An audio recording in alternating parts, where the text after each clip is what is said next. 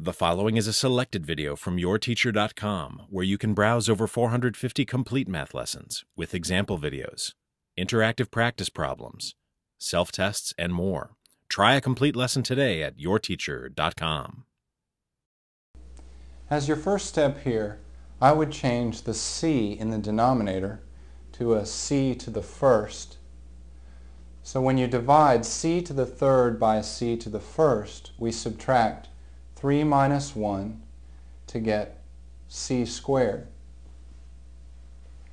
For our d's, notice that the exponent on the d is greater in the denominator than it is in the numerator.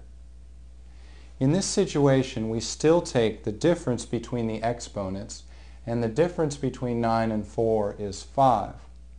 But the d to the fifth will go in the denominator of the answer. So we have c squared over d to the fifth.